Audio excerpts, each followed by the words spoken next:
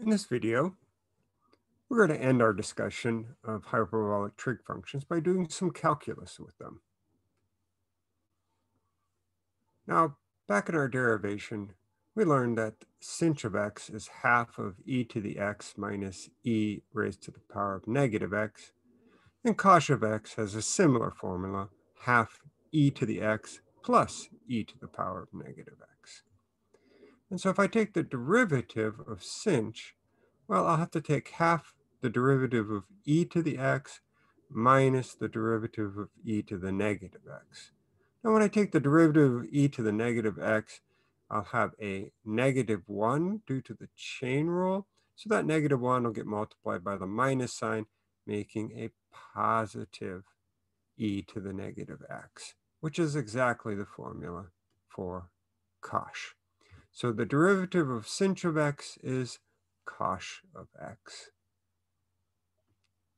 Let's take the derivative of cosh of x using its formula.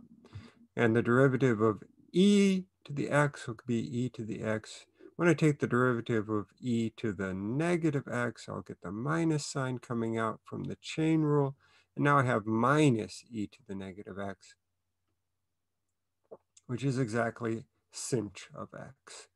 So the derivative of sinh is cosh. The derivative of cosh is sinh. No negative sign with the hyperbolic cosine.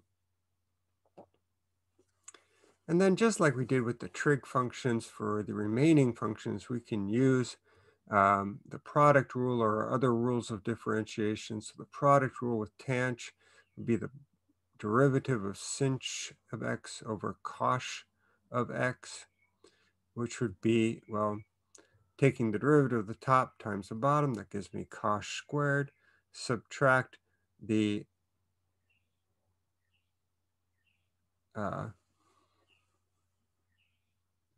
top times the derivative of the bottom, that's sinh squared, and that's going to be all over the bottom squared, so all over cosh squared.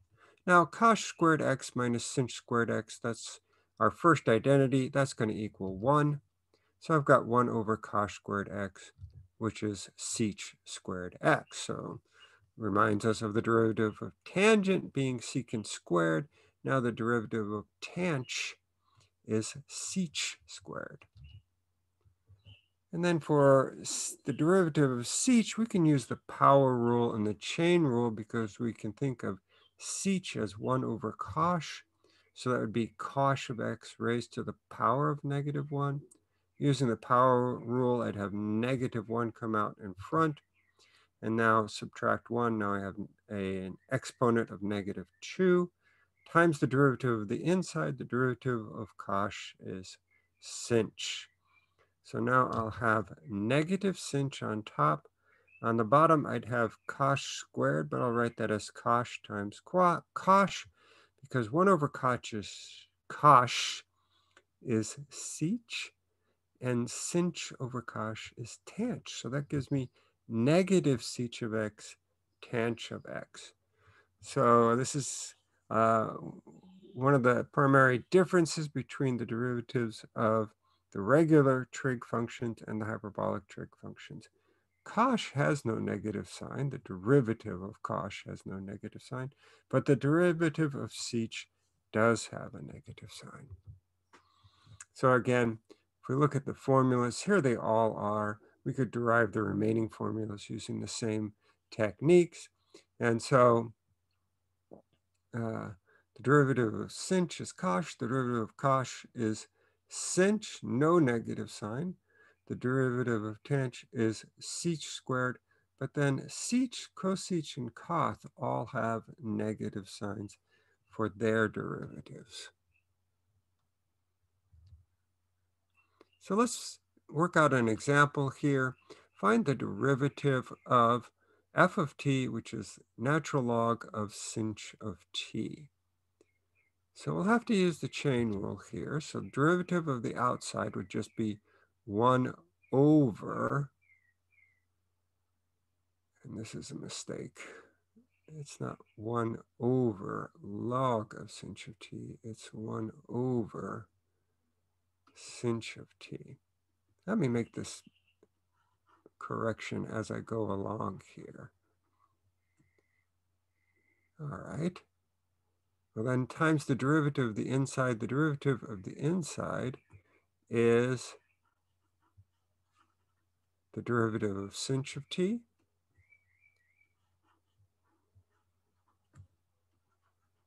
which is cosh of t. And so then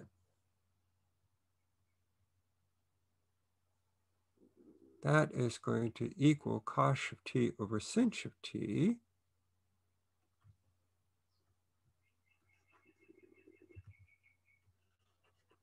And we can write that as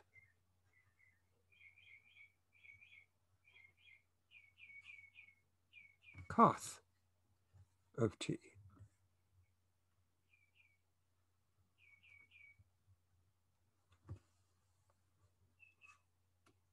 All right, let's look at the second example. Now this looks like a very simple integral. Right? We have integral from 0 to 1 of radical 1 plus x squared dx. But none of the techniques that we know so far would help us evaluate this integral, at least not to get the exact value. And even some of the techniques we're going to learn in the next week would help us, but it would result in a very complicated integral. And what we're going to do is not very simple either, but it is an alternative method.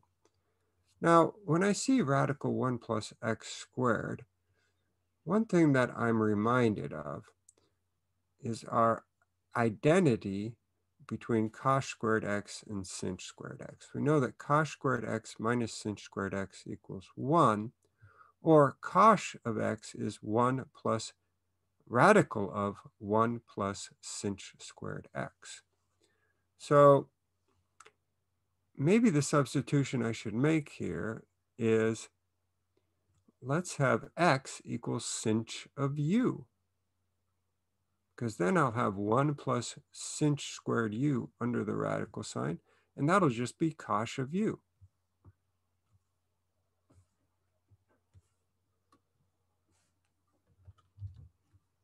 So dx will be cosh of u du, and what I just said, radical 1 plus x squared would be radical 1 plus sinh squared u, which is cosh of u. Now to do the bounds, I'm going to have to think here because u will be inverse sinh of x. So, but inverse sinh of x, we have a formula for it. It's natural log of x plus radical x squared plus 1. So when x equals 0, u is just going to be 0 as well. When x equals 1, u is not a nice result. It's going to be the natural log of 1 plus radical 2. I put 1 in the place of x. I'll get 1 plus radical 1 plus 1, which is radical 2 plus 1, the natural log of that. All right. So in terms of u, our integral is integral from 0 to the natural log of 1 plus radical 2 of cosh of u times cosh of u du. So that's cosh squared u. Now to evaluate this, there's no power rule for the antiderivative of cosh squared. Power rule only works with powers. So it would work with u squared, but not cosh squared u. But I can remember my other identities involving cosh of 2x. That was 2 cosh squared x minus 1. I can solve that for cosh squared x, and that would be 1/2 cosh 2x plus 1. So I'll replace cosh squared u with 1/2 cosh of 2u plus 1. So now take the antiderivative. Antiderivative of cosh of u of 2u would require a u substitution, but it's very simple. So we'll do that mentally. That will give me a 1/2 sinh of 2u. Antiderivative of 1 is just u. And I still have the 1/2 that was out in front of the integral sign. I have to evaluate that between 0 and the natural log of 1 plus radical 2. Now, the value at 0 is just 0. U equals 0. Sine of u, or sinh of u, is also 0. So I only need to worry about the value from the top limit here. And so that'll be 1/2 times 1/2, making 1/4 sinh of 2. So this is 2u, so 2 times the natural log of 1 plus radical 2 plus natural log 1 plus radical 2.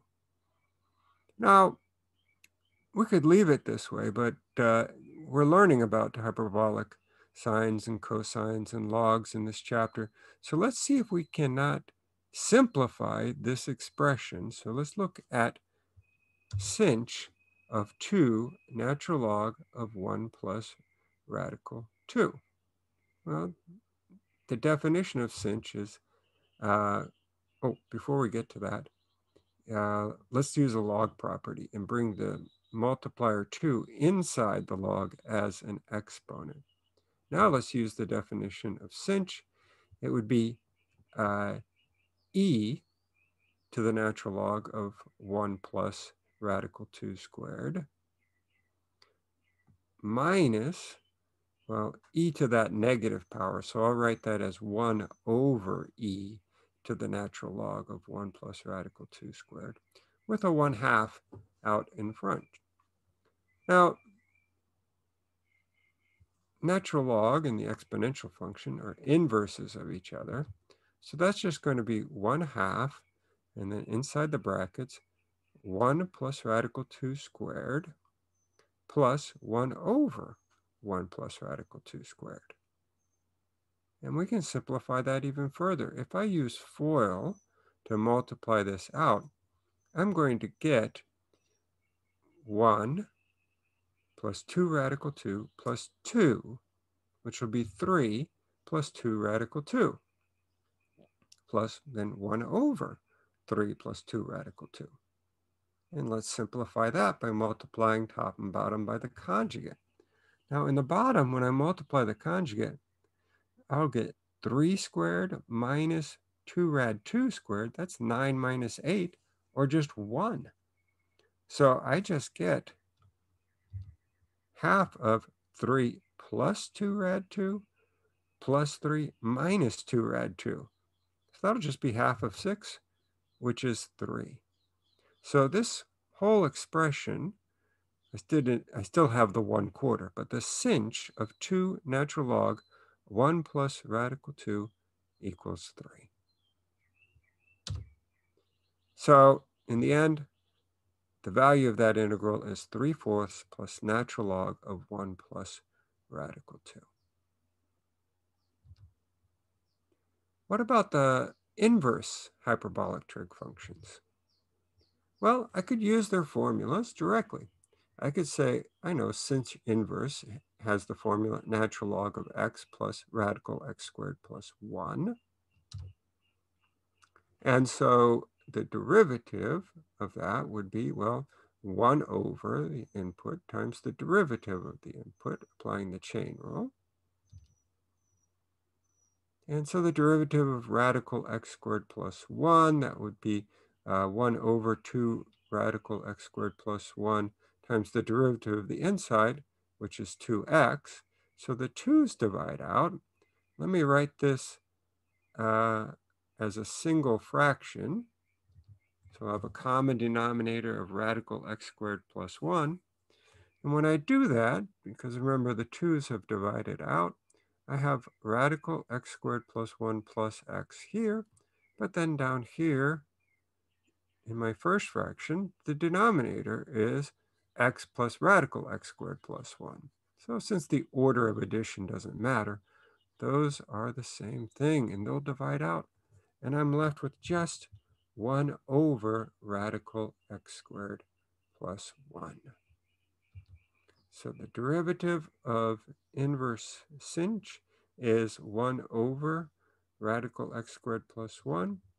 And that tells me that the antiderivative of dx over radical x squared plus 1 is inverse sinh of x plus c.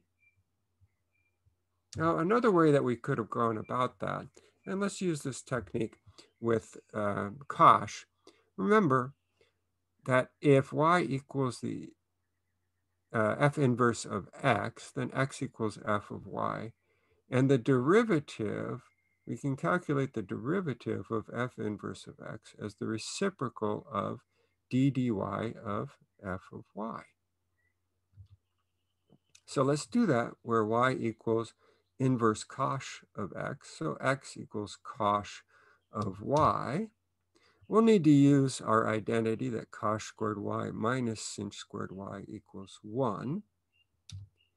So the derivative of inverse cosh of x would be 1 over the derivative with respect to y of cosh of y. So that's 1 over sinh of y. But we want to get this back in terms of x. So we'll use our identity to write sinh of y as radical cosh squared y minus 1. And then we know that cosh of y is x. So that's going to be 1 over radical x squared minus 1. So the derivative of inverse cosh is 1 over radical x squared minus 1. So using either one of these techniques, and then the antiderivative of dx over radical x squared minus 1 is inverse cosh of x plus c. So we could use either one of those methods, and we find that the derivative of inverse tanh is 1 over 1 minus x squared. So I didn't do the other 3, but you can use that same technique to find the formula for the derivative of inverse sech, inverse cosech, and inverse coth. So let's finish with another example. Let's find the slope of the line tangent to y equals inverse sech of tangent of x when x equals pi over 4. So the inner function here is just the regular tangent function. So since the sine, cosine, tangent, they're all built on the circle. Sometimes they're called circular trig functions.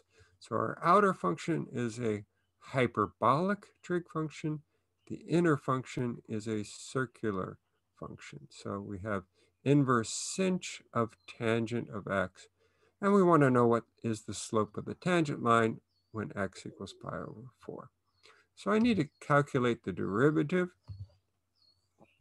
The formula for the derivative of inverse sech is 1 over radical 1 plus the input squared.